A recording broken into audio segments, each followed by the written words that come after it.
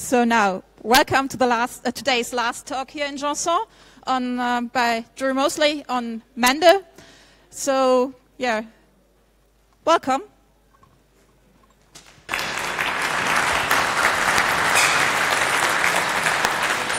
Thank you so much. I guess the microphone is working.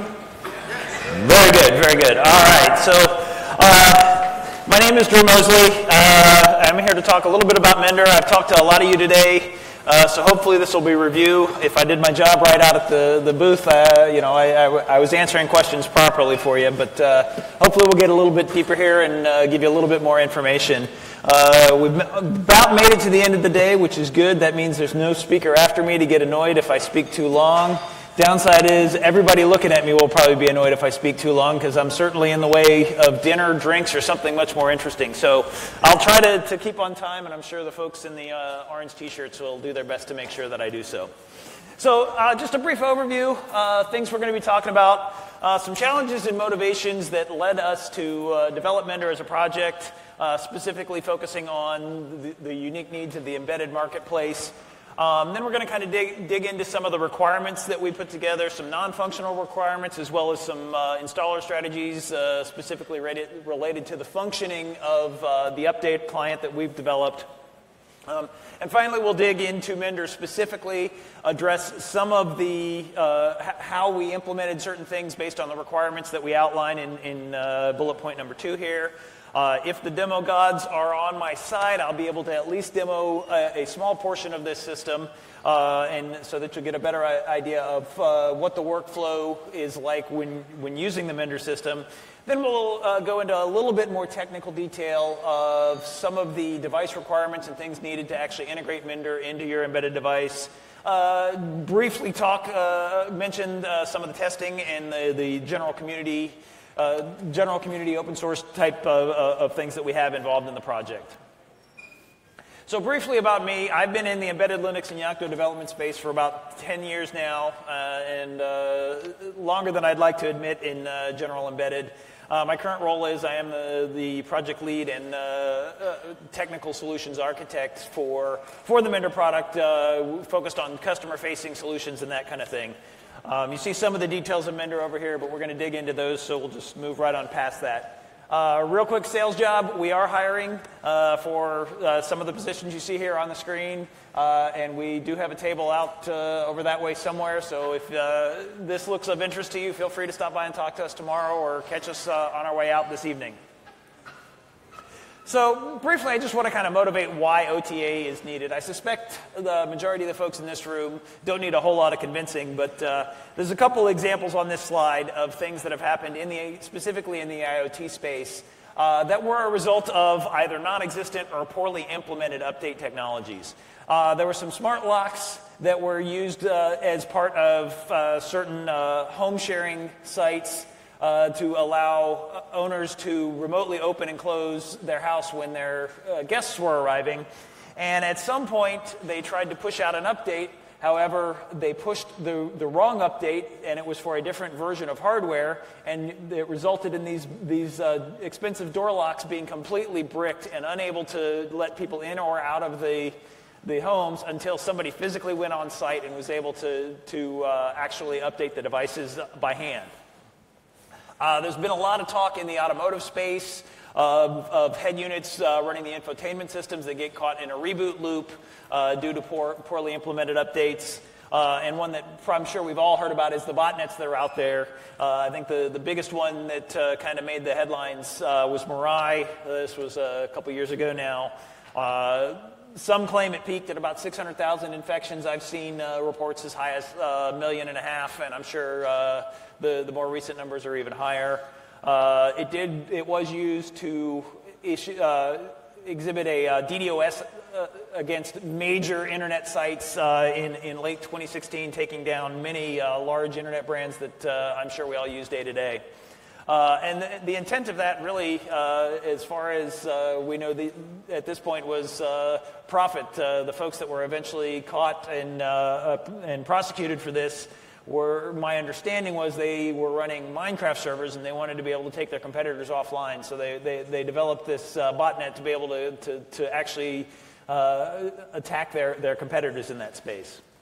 Another one that came out shortly after that was called Brickerbot. The author claimed 10 million infections, although that number seems a bit high to me, but it certainly did hit a large number of devices. The assumed author officially, quote, retired in November of 2016. The intent of this was what has been termed a permanent denial of service. So once a device was added to this botnet, basically all the block storage devices were overwritten with random data to ensure that the device could no longer function at all and was taken offline. And the author's claimed intent was to address devices that were on the network and potentially vulnerable, causing havoc in the internet ecosystem. And so the point was very much like chemotherapy, like destroying the devices to save the rest of the system. And there are newer botnets that come out every day that get even more sophisticated. The early botnets were very much around leaked credentials and things like that, but the newer ones are using more insidious mechanisms of getting access to the system. So this is an ongoing problem.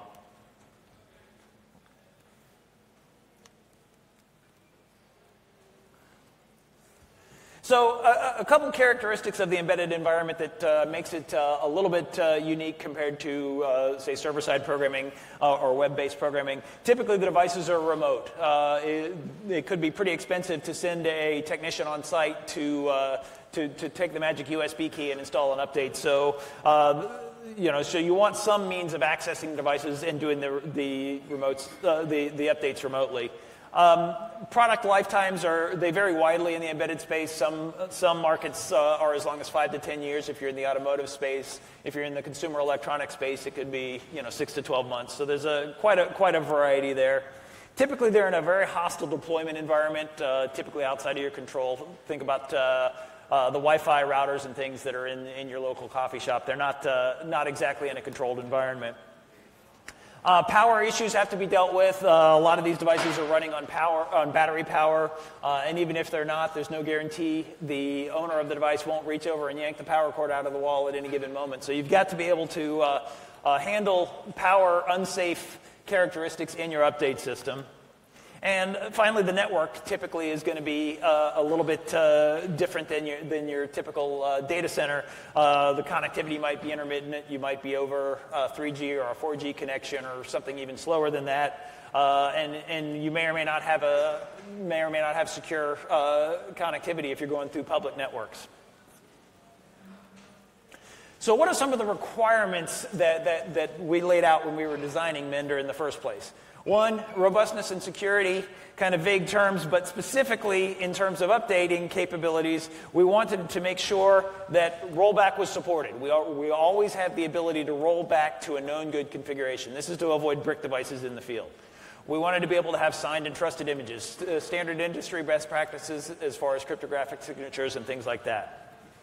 And we wanted the ability to have integrity checks of the images to make sure that you didn't have a download failure or you didn't have a man in the middle trying to inject a bad image. And then compatibility checks, and this is specifically to address issues that were mentioned in a previous slide related to the smart locks. You want to make sure that the image you're installing is specifically for the device you're installing it on.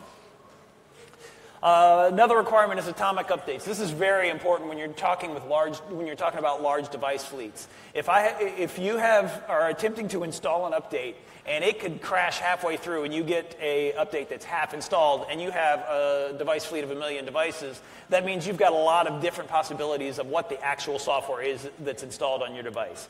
So ideally, no component in the system will be aware of a partial update except for the update client itself. So if there is a failure in the update client detects that and makes sure that none of the rest of the system is available or is impacted by it.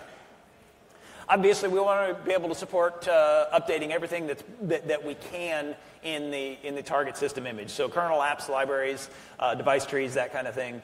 There has been some discussion of updating bootloaders, and the only way to do that robustly would be to set up some kind of multi-stage bootload, because there has to be some piece of code that is immutable in the board to avoid any windows for getting brick devices.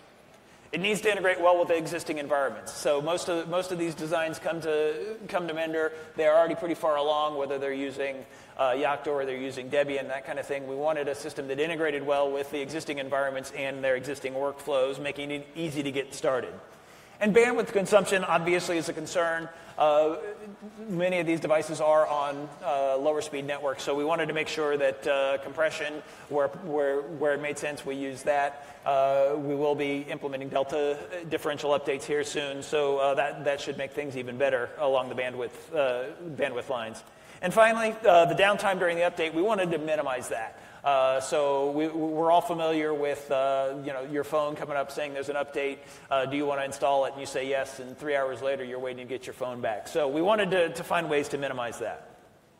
So given those list of requirements, we wanted to talk. We started looking at the various mechanisms and strategies for actually installing new or updated software on a device. So the first one we looked at is called In Place. Now this is very much like what you're used to today in your typical desktop Linux operating system. So this would be something like apt-get update, that kind of thing. So the updater itself runs in the user space and updates part of its own user space. So that's a fairly common mechanism that we're all used to. The next strategy we looked at is maintenance mode, and that's very similar to the one that I mentioned with your Android phones or your iPhones, where it actually boots into a separate mode and from there installs the update. The main downside of this is fairly large downtimes for your device, and plus there's an issue of redundancy in the bootloader and the update client. And then the third installer strategy that we looked at was the dual root file system approach. And this is a fairly common approach in the embedded space where you're actually using two fully redundant root file systems, each of which contains the kernel, any of the init RAM FSs, anything that's needed to bring the system up, anything at a higher level than the bootloader. Note that in this case, again, the bootloader is a single bootloader. There's no redundancy at that level. And finally, we have proxy updates, and this is something that we're getting ready to support in a more general fashion.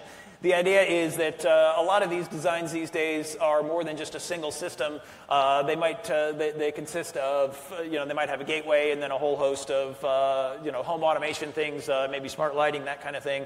And those devices themselves may not have enough capabilities on board to handle redundant root file system updates and that kind of thing. But the gateway is able to actually run the update client and proxy the updates over to the device. So that's another mechanism that we're looking at supporting here in the very near future. So, kind of to dig in a little bit, of course, we did choose the image-based updates as the first mechanism for updating that we wanted to support in Mender. So why did we do that? As mentioned,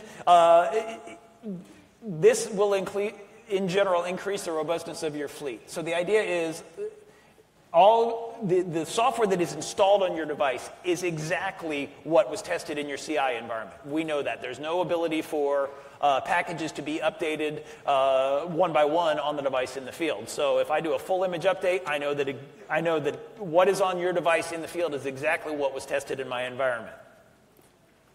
It does reduce your testing matrix. Obviously, if I only have one image at a time that is known good, I only have to test that image. If I open up the software stack so that the devices in the field can then apply package-based updates on there, I've got to, in theory, test every possible combination. And ease of rollback, this is another big one. We have full redundancy in the root file system so that when we boot into an update, if there's an issue with that update, we can simply, on the next boot, the bootloader can simply instruct the system to roll back to the previous known good configuration. And this has a couple of advantages from the update system perspective. One is that we know we can always connect to the server and install another update. We never, if the update client is unable to connect to the server for any reason, that's considered a failed update, and we will roll back to the previous known good configuration.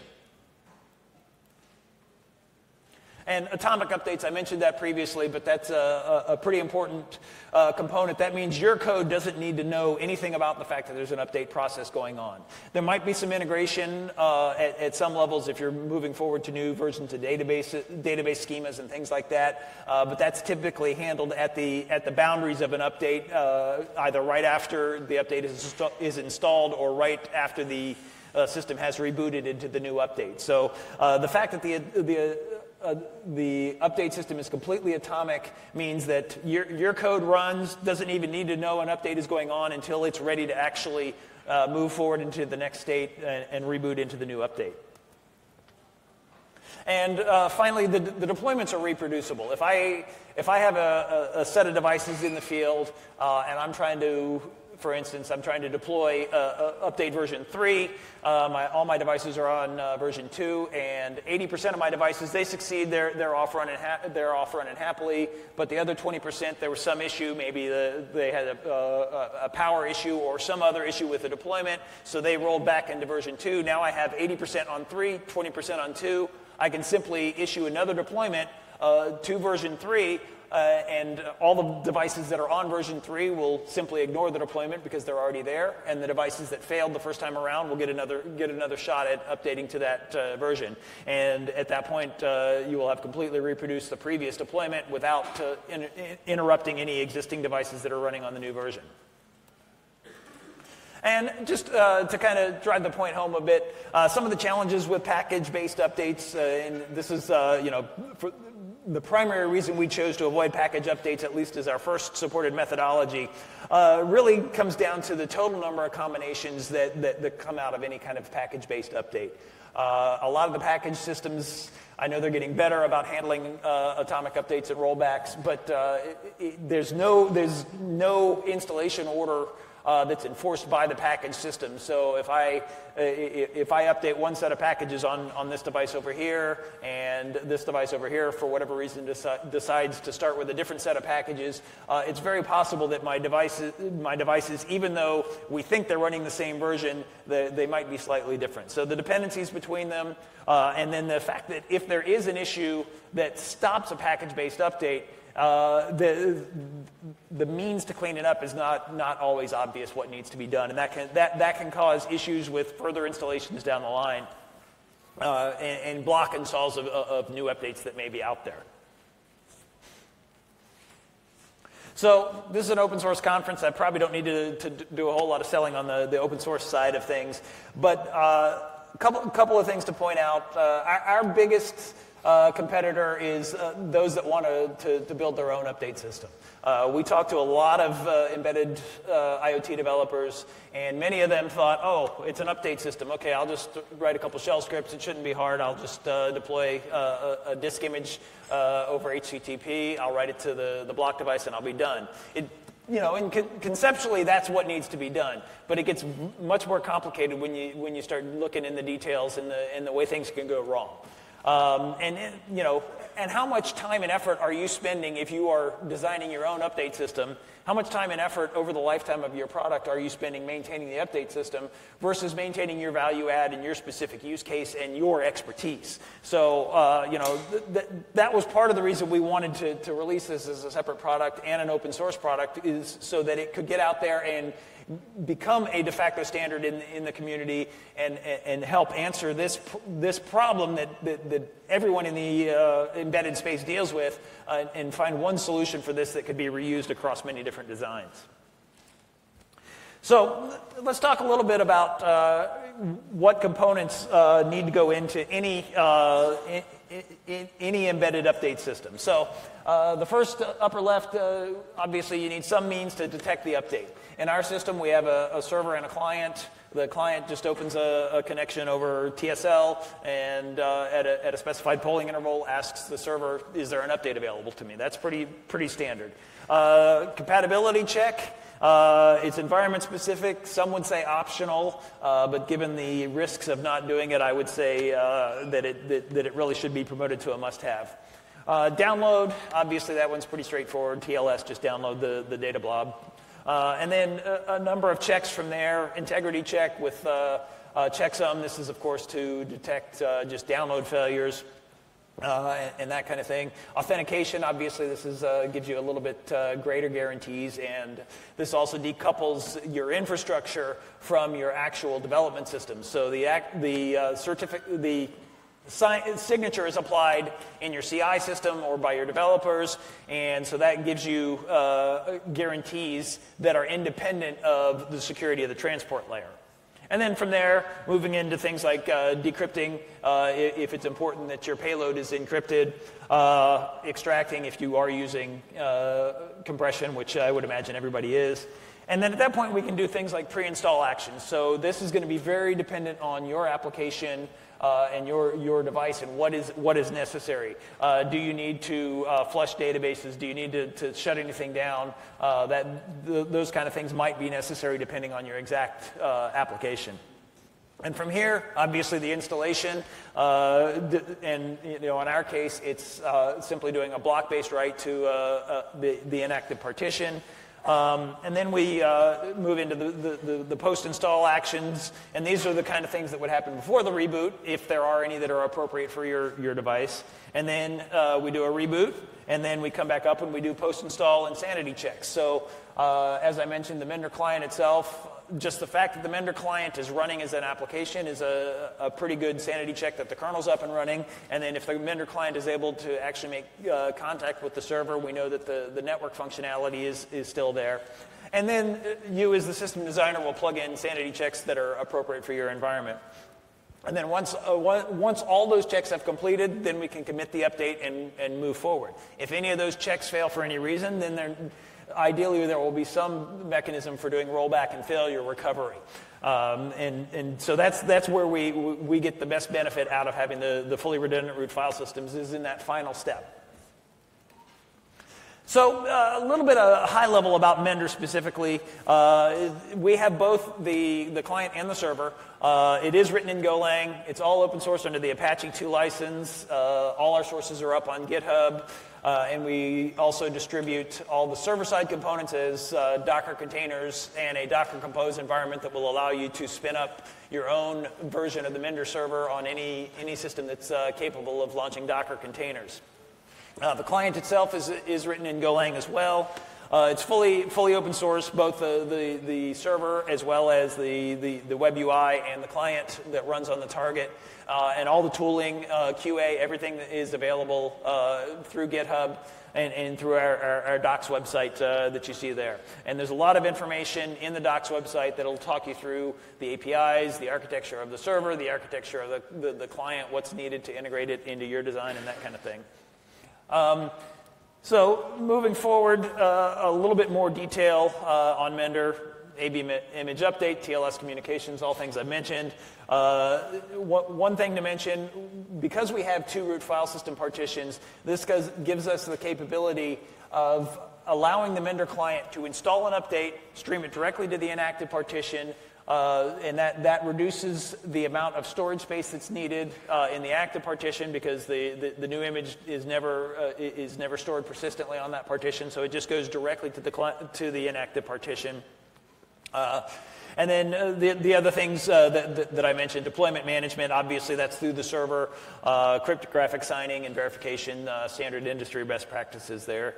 And then we have what we call a state script mechanism, and this is effectively the means with which the system designers can customize the Mender flow to their particular use case. So at every interesting state change within the Mender client, you can plug in a script that is expected to run to either allow or reject the particular state change. So for instance, if you have a dodgy Wi-Fi connection, you might have a state script plugged in at pre-download to check the strength of your Wi-Fi or the strength of your battery to either allow the download or reject it, or to allow it to be tried again later when you have when the device is maybe plugged into a more reliable connection.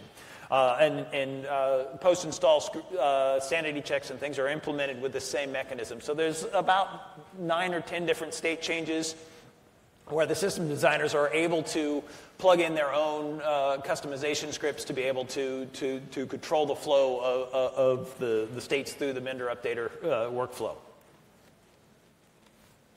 So this is kind of an image going into a bit more detail on the AB dual root file system approach. So on the left-hand side, we got our bootloader. This is the immutable piece of code that has to be programmed in, in the factory or on your desk. Typically, it's U-boot or grub, and then one of our recent changes, we've actually started running grub on top of U-boot. In the ARM environment. This allows us to actually use both U-boot and grub unmodified, and we are able to implement the logic we need as scripts on top of grub. So it makes it much easier to get that integrated into your environment. But in a running system, you have the image, in this case, the green image, image A. It's active. That's a full root file system. Contains, obviously, the Mender client, the full Linux environment, kernel, DTBs, kernel modules, libraries, everything. And then we've got the image B partition, and at this point, this one's inactive, and the contents of this partition at this point should be considered unknown, because there could have been an update deployment started that failed for some reason. So some people ask, well, can I 2 weeks later decide I want to roll back to that previous version? And that's not something we support, simply because there's no way to know if anything has happened on that partition, since that's all information within the Mender client, and it's not something that we choose to expose. And additionally, one piece I did not mention previously is this blue partition here. That's the data partition. That's where all the persistent data needs to go. Mender, at runtime during updates, we don't touch the data partition. So this is where you would configure things like Wi-Fi credentials and things like that that you're going to want to persist across the various updates.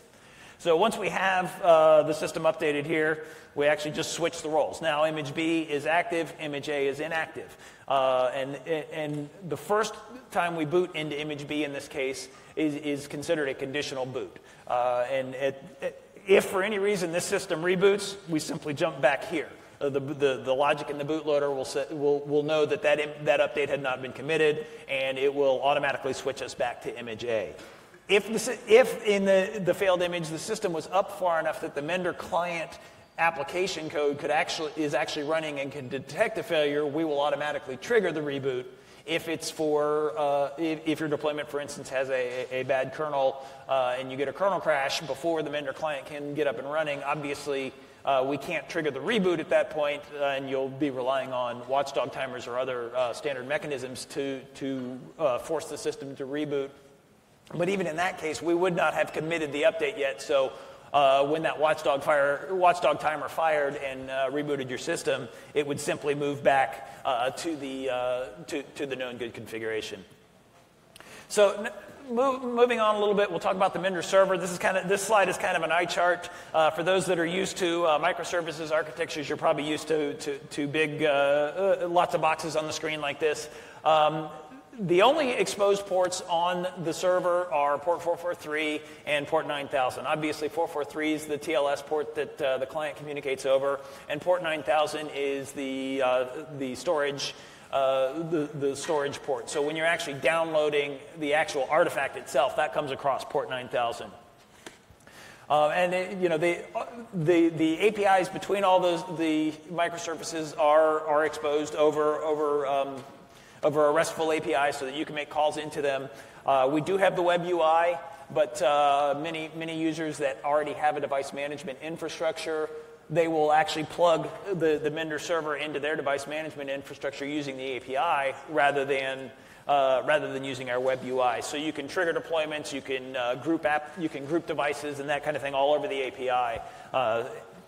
And all the components in green are stateless, which means they scale very well horizontally. So if you have a very large device fleet and for your particular use case, say it's your inventory subsystem that is your bottleneck, well, you can just add more containers. You can just scale that the containers running the inventory service, just add more of those, and that should help alleviate the bottleneck. Obviously, the persistent storage, databases, and that kind of thing, those can become the bottleneck, and there are very best practices for scaling databases. And if you get to the point where that's the case, then presumably you have database experts who can guide you in implementing sharding and things like that.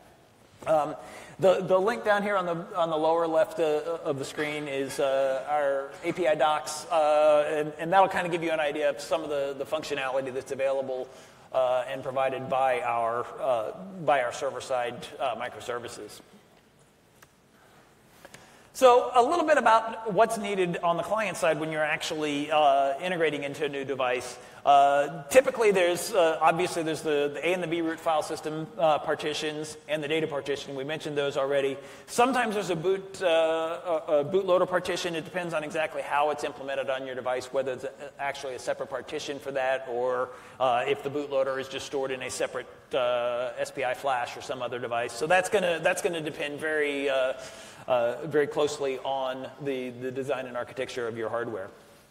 The bootloader integration, as mentioned, is what controls the boot process. So depending on which bootloader you're actually using, whether it's U-boot, Grub, or Grub on top of U-boot, in U-boot we just use standard U-boot scripts, and Grub has a scripting API that we've implemented this logic in, and this is the logic that determines whether to boot the A or the B partition, and that's typically the main communication point in the Mender system between the Mender client and the bootloader. As far as actually implementing the bootloader integration, that tends to be the most development-heavy activity when you are integrating Mender into your build. So if you're using U-boot, if you're using Grub, or you're using Grub on top of U-boot, that's pretty much automatic. It doesn't require any source code modification of either U-boot or Grub, which is great because that's where it gets problematic. We also have some automatic patching of U-boot, where if the U-boot feature or the U-boot functionality for your board follows some of the newer functionality within U-boot and is implemented similar to other boards, we're actually able to detect and patch the right files automatically. If for your particular platform, maybe you're on an older platform that hasn't been updated with all of the U-boot the U-boot features that have been added recently, we can always fall back to a manual patching, and we have that documented very well. What exactly needs to be done. What functionality needs to be added to the U-boot. So integrating the bootloader is likely where you're going to spend most of your time, but we've done everything we can to make that as easy as possible. The runtime integration is, our requirements on the actual runtime are fairly minimal. It's a fairly simple application, about 8 to 10 megabytes in size, that runs as a daemon in the Linux runtime. We support eMMC and SD card with typically ext4, ext3 type file systems, and we also support raw flash with UBI. And then as far as the target OSs, Yocto and Open Embedded is our primary out-of-the-box supported platform. We have a standard Yocto meta layer that you can integrate into your build, set a few configuration parameters in your local.conf file, and then you can pretty much get Mender integrated in your device without too much hassle that way. We've done some work with BuildRoot and OpenWRT in both cases. Some of that has been submitted upstream and is able to be reused. Some of that's going to require some customization if you decide you want to use one of those systems. But we have done that through our services group on a few occasions, so we know that it is possible to support them both. And finally, recently we released a utility we call Mender Convert. And this allows us to support things like Debian, Ubuntu, Raspbian, things that are fairly common in the embedded IoT space, but typically have their own package-based updaters and that kind of thing involved, associated with them. And the way this works is the Mender Convert utility is actually a post-processing step that will work on your, once you have a Debian image or an Ubuntu image with all the packages and all your code and everything, and you have your golden image that works for you, then you post-process that image, and we actually will loop back mount the file system image, we'll inject the Mender client and all the configuration files and create the multiple partition structures and the artifact based on that image that is needed to be deployed over the air. So it's an extra step to do it this way, and we are certainly looking at getting better integration with the build systems for these kind of operating systems. But pretty much any system, any other target operating system can be supported with this mechanism. So if you have something that's not listed here, feel free to reach out or jump on our mailing list or whatever, and I'm sure we'd be happy to work with you on getting additional operating systems supported.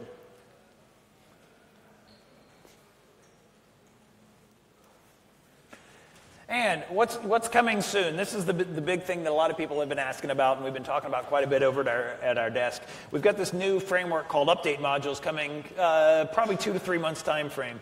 And what this allows us to do is to support updating microcontroller sensors and other small devices. So the idea here would be for these devices to be updated in the proxy mode that we talked about before. So your embedded Linux system would function as the gateway running the Mender client, and then we can write plugins that would allow you to, say, update an Arduino that is connected to your device, or some kind of sensor that's connected over LoRa, or some other kind of small device. The client in this case will not be running on the device that's being updated. It'll actually be running on the gateway device. With the update modules, we will be able to support. We will be able to better support in-place updates, such as running apt-get update and that kind of thing. There will likely be some limitations there. It's unclear if we'll support kernel updates, because typically the distribution provided kernel model is a bit different than what Mender's expecting. So there may be some extra steps involved if we want to support updating the kernel through this in-place update mechanism. We can also support simpler things such as just configuration and calibration data. If you just want to update a few files in /etc and don't want to download a full root file system to do that, this framework will allow us to do that. Container-based updates. This is something that a lot of folks ask about. Today we don't directly support this, but with the update modules, we should be able to support running various container subsystems on your devices and providing the updates to the containers from there. Differential or delta updates. This is a very common request, especially when you're dealing with large root file system images, and when only minor things change in between them. You don't want to re-download all the things that are already there. So we should be able to provide better support for that. And as mentioned, this is a framework. So the idea is this allows us to create the common ones that we know people are going to want, but then this can also be used for very specific use cases. If you have some subset of devices on a board that you want to implement something very custom to update Linux on 2 of your cores, and then you have maybe some RTOSes running Zephyr or FreeRTOS or something like that on other cores, in a very custom mechanism to update all those systems together. All of that should be possible with this update module framework. So real quick, if you want to get started with Mender, these 3 commands are all you need to do. If the demo gods are on my side, I'll actually be able to do this and at least show the web UI here. The link down at the bottom on our docs page will walk you through this. And this basically downloads a Docker Compose environment and actually launches the Mender server on whatever machine you're running on, as well as it launches a QEMU-based emulated device already running the Mender client and able to connect to your server. So let's see how well we're going to work here. Those fonts are no good. Is that reasonable? All right, so.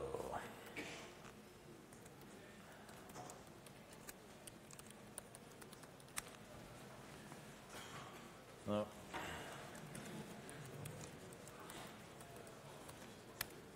Password, there we go. Okay, so and I'm just going to let this scroll. So this is actually launching the Mender demo environment here, which, as mentioned, is a Docker Compose environment. So we're launching a number of Docker containers here. And in a moment, we'll start to see all the logs from each of the containers go scrolling by. At this point, we can actually go ahead and make sure I've got the user set up for me to be able to log in. And now we can see the logs from the emulated device that's running here. And just for good measure, I'll go ahead and SSH into this device. So this is obviously an x86-64 QAMU device. And so I can actually display the Mender logs here.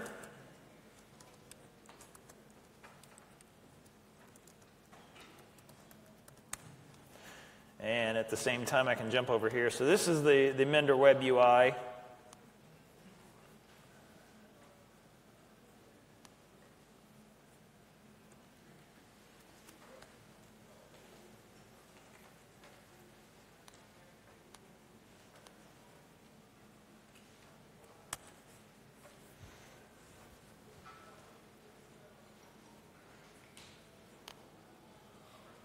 Now, in our case, you can't really see that very well. We have one device here, which is our emulated device. It's running version 1.7. We have an artifact, which is a version of software to install. And we can trigger a deployment here. We'll select the artifact. And in this case, I'm just going to select all devices. It does the compatibility check here. You see the device types is QAMU x86-64, and we trigger our deployment. Now, this is where I am fairly certain that it's going to fail. But if we look over here, we can actually see that it attempted an installation, and here we get an update install failed due to the image sizes are not right. So we have a bug in our environment right now, but the bandwidth wasn't sufficient for me to do a full build from scratch today. So after a few minutes, this will be detected as failed, and this particular deployment will be marked as failed due to that. But that should at least give you an idea of what the workflow is like when you're working with a Mender system.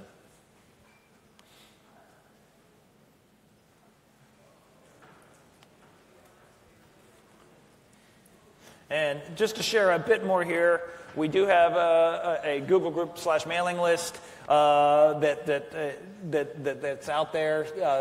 Pretty standard open source type working model. We love contributions. If you have any ideas, feel free to jump on our mailing list. Jump on hub.mender.io. That's our community site. We're actually migrating all of our mailing lists to there. This is a site to share tutorials, integrations. If you've added it to a specific board that somebody else might benefit from, we'd love to have you post that there. And obviously, we have an IRC. And then developer portal, the very bottom link there is pretty much the main link to get all of this information. And with that, I think we've got some time for some questions.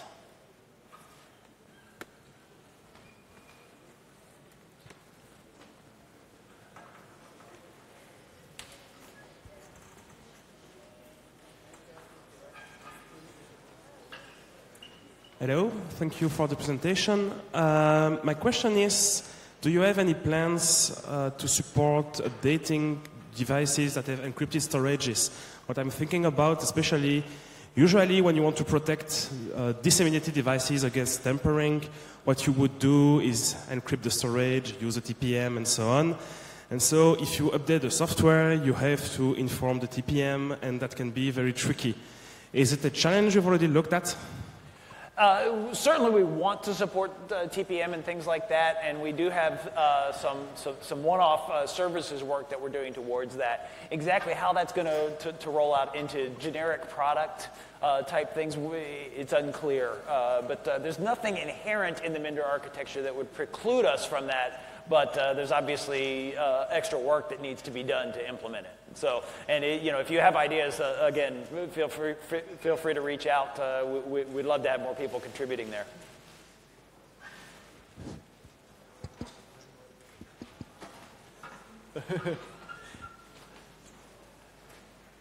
Okay, how does this system deal with the trust zone? Many. In the China market, many of them just use the Android way, which can handle the trust zone, but it's not real. The AB method mixed with the bootloader and the trust zone was very important in an OTA. Those producer need OTA. The question one. Okay, I'm not following the question. I mean, I mean, how does this system deal with the trust zone? With the trust zone, you cannot just flash the image into the B part or A part. Gotcha. You have some key problem, and there is some security problem here. Have you ever think about it? Right. So the answer is we don't deal with that today. May I ask the second question?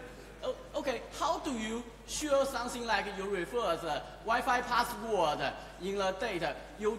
As you just use the image update, not the package update. Some conference files would be updated in the other version, which is the original file shared between the data partition page is not usable anymore, and it will cause some more problem here.